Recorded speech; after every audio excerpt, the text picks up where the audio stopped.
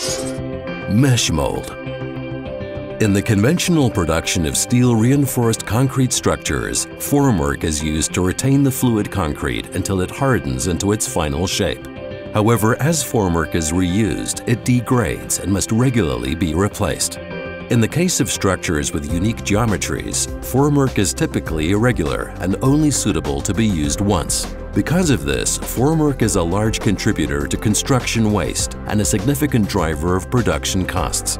Within the National Center of Competence and Research, NCCR Digital Fabrication, researchers at ETH Zurich have recognized the potential of digital technologies for the efficient and sustainable production of steel-reinforced concrete structures.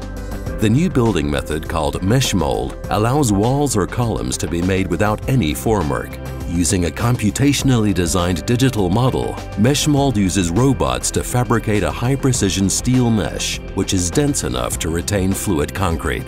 As such, the steel mesh takes on the dual functions of formwork and reinforcement.